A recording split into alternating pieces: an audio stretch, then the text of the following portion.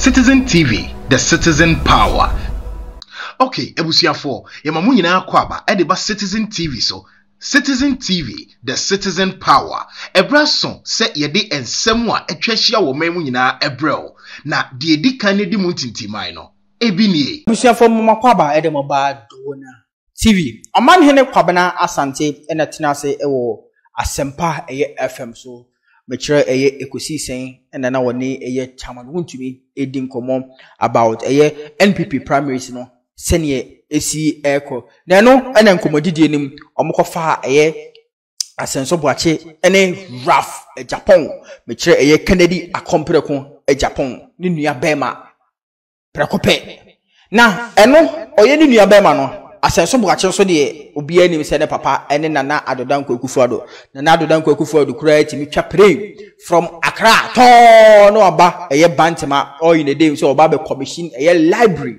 Yes. Na ano na Omanhene ebusa eye chairman wontu me say sa eye battle between Asenso Boakye ene Raf Agyapongg ni onu ohu ni say na no na chairman wontu me e ka cha ni say sa battle between Asenso Boakye ene Raf Agyapongg ne de eye local derby enya de se bibia wom na wei na Omanhene enso de nsem about eye Asenso Boakye ene Raf Agyapongg the battle of the year.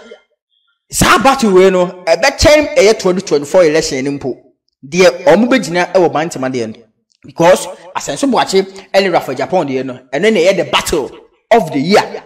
If you don't know and I make catch on that is the battle MPP for omaba motu ye ni na no uyi eye Kennedy Agyapongg ene ba omi ade free ho no ma Asenso Boakye ene Raf Agyapongg de no ene the battle the next battle in the NPP ho ene obi ade na here na 27 de ye make sure say ye be monitor ho no pa ye nko ni nkotie Omanhene kwabena sante one guntumi enkomo no ensama omode atuwa Raf Agyapongg ana Francis Asenso Boakye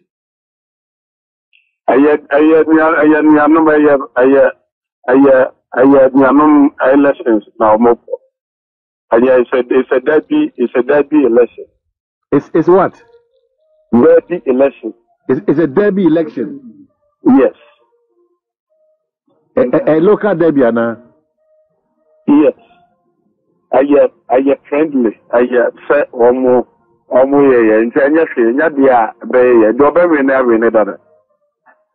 Na Jabenso, very interesting. I'm a Poma Boate and Francis KB also a chap. Yes. Also, a nipa minu, Anna, almost so, almost a street fight. A street. A very street fight. A Quambia so no. Omumino is going to be interesting elections. Anna, you don't know, I feel. But my pressure about so this time around because me who say, Asokwa, Yema me Patricia said Jinem, Francis Nanaya Boakye and Sujinem, and this man, I think he's been the chairman for the constituency before, if I stand to be corrected, Edmond Che, also Jinem. Now you're first vice. First vice. Now you're first vice. So you're former first vice. I idea or no, as form. So, I don't know, I idea.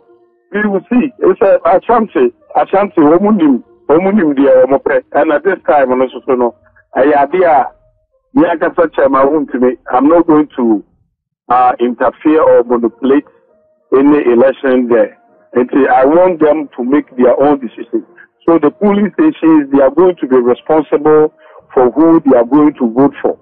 So therefore, Obiano, Mbebo to Aman Biano, I was said, a year idea, you bet many advantage. Abro NDC candidate, or Modene Banaso. Say, yeah, you bet many more votes. I'm a parliamentary candidate, no, and a presidential candidate. I think that this is the standard, the constituency executives, coordinators, and the polling station, they should look about. You know, so therefore, they encourage the polling station for no coordinators in the constituency for no say obi o mu be yi ni bia na enye obi a aye ayi ni nyina no community ni nyina no obi a no edi no ho dance here no ope no ko bible mu a ya bia Onyankopɔn edi owura bi no wɔ yɛ ɔdefo ɔse no dwa wɔ ha na odwa wɔ ha no baako firi mu na ogya aduokronkron no hɔ na wɔkɔe na wɔkɔ pɛ baako no ɛbae na bere onya baako no n'ani gye paa ma wode ba politics mu nso so a ɛyɛ 50+1 simple that is our constitution what you are saying the majority and to be nipa bebree ne pɛ no na wɔyɛ popular say NDC candidate no ɛno ɛna ɔmo nhwɛ na ɔmo mfa no mmra mekan ansa na yɛ ba bɛyɛ yɛyɛ no mekan sɛ mɛsrɛ obuo ne ani deɛ kɔ aso me deɛ ɛka me nko a obi a wodwen sɛ from 2016 bɛpem 2020 wo vote so FP drastically biara no kɛbɛyɛ koraa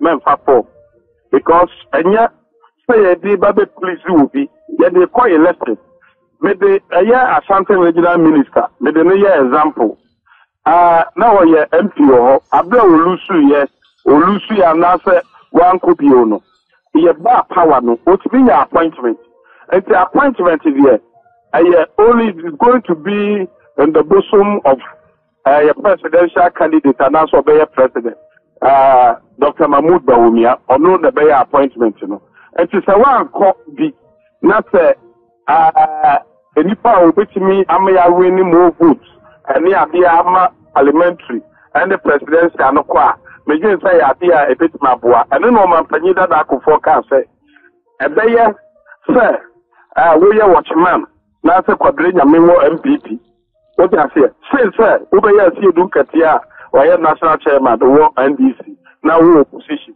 And when your party is in government, what you say, it's more better. And to me, me too, a man will be grateful. So why you do one cat out now who say we go to know from 2016 to 2020, no, we go to the sort drastically. We're not for some and then you are some a manuku and the a manuku no yet and you probably bring it to a back at the amano, no, you did not call. Not yet many more votes, and they are a presidential candidate. I did before the 16 years, from 1992, the Fourth Republic. SPP is also 2024, December, and so near so, Yenya, a year 16 years. And you see, they keep on say, a year 8 years, near changing 8 years, near changing power. Country no as of far. Ozaphani Ekote a year chairman and Chibosia co-chairman won't to me, Asante regional chairman, Edima a year NPP among your corner, and Anna Ethiopia. What a chance I say, you're doing 7 or so at home and common. Chairman won't to me, I think that for the first time, for the first time in so many moments, Wakasa knows was a bit neutral Kakra. Neutral Kakra in the sense that one said I'm back to be. I mean, said in answer some of the actions you see here during the flag bearership race, you know, in some of course when Canada Agyapongg terminal there, I don't know, in answer as some of the lessons, and I'm not cutting in Africa. Can you say? The going in the Bantama MP, you know, he publicly declared his intentions for Dr. Mahmoud Bawumia. And another time I want to see Dr. Mahmoud Bawumia and the DNT. And can be based on this fact, no. And can tell my own to be Katu as a super cherry by hands down. And I'm going to be now soon to say, Agyapongg has a revenge election or Banato or the Kwam and India based on the 15 years. But election is not about revenge. The election is about potency. So that and then the Ubutumi, then I bet me, and then there was here can yet say overcome me who's the owner, Ubahima of our Smithfield Urban TV, Nakunyaso. The result of someone said the Bantaman, a judge and a Diana Bantaman, a cowboy, my conference remove, and I mean to mention the conference Mukrano. The Sophia Quania, the Agyapongg, so much me, I hope I can't so to me. So to me, we need Atatwa Suno. The same criminal Casequado master say a good asphalt. Oh, okay. So my year, Oshim, Quaco, Sophia. That's great.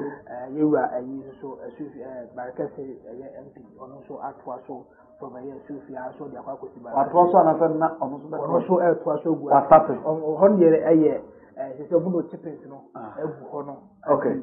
It's now for women for Bolutu. Oko a year, a year Blue Wave to a equal Arabia. I'm the one question of when you class now correct. Oh, Jesus. Anna, contact us with someone in any most of Daniel. And we had diversion area, Haquan, not so diversion. Yana Tantan, Tattoo Cano, Onkona Casa, break it down soon because a swap of money at the Yes, I come in smooth Cacrana, what we have among your there's all check out the news and the table and the middle news.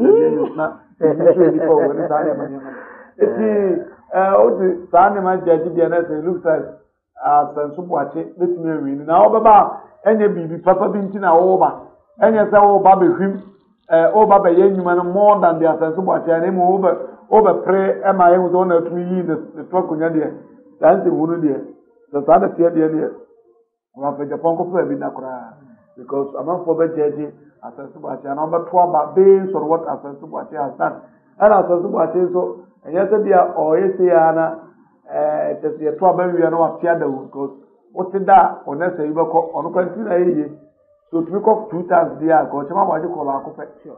Kukufuko, you know, or to my body call Bako, and on Swabaji, 2 to ya mo su ya sisi dia wa hwe ya na so na ya bo su ya ti de mu teri nyina mo ya sunje na chema wontumi penti no se local derby you be wi na hon na ko twitire mu yi de wa na wi na nke akaba o de afam na agua e ti nya nsa so wo hwe mu so a de wo wi ne so de tinya ya Asenso Boakye ko so se yewura Agyapongg ane chema wontumi so omontwe Oh, that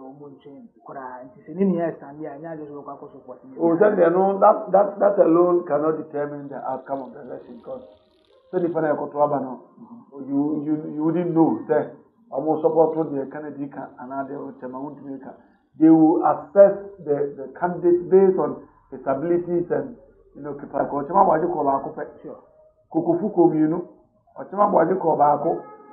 ana ayi onso ababaji tutu anwe ya mo su ya sisi dia wa hwe ya na so na ya bo su ya ti de mu teri nyina mo no ya sunje ana chema wontumi penti no se local derby you be wi na hon na ko twitire mu yi se wa na wi a na nke akaba o de afam na agua e ti nya nsa so wo hwe mu so a de wo wi ne so de tinya ya Asenso Boakye ko so se yewura Agyapongg ane chema wontumi so omontwe kora nti se ni ya stand ya nya just local support me oh that alone cannot determine the outcome of the election because so different you wouldn't know say almost support the candidate and other chema wontumi they will assess the candidate based on his abilities and capabilities you to me yani no betumi aye and say ani manyama and not be play role for Bantama the old city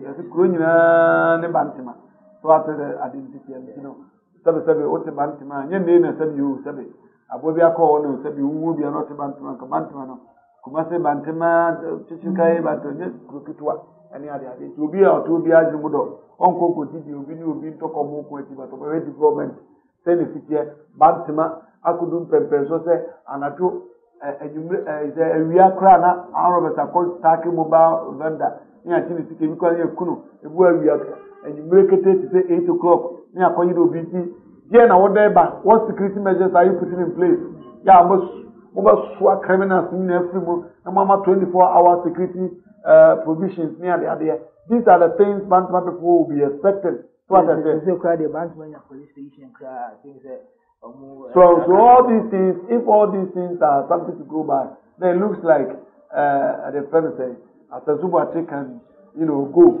But chairman to me and to check. God bless Ghana. All right, I'm going to comment to the comment section after like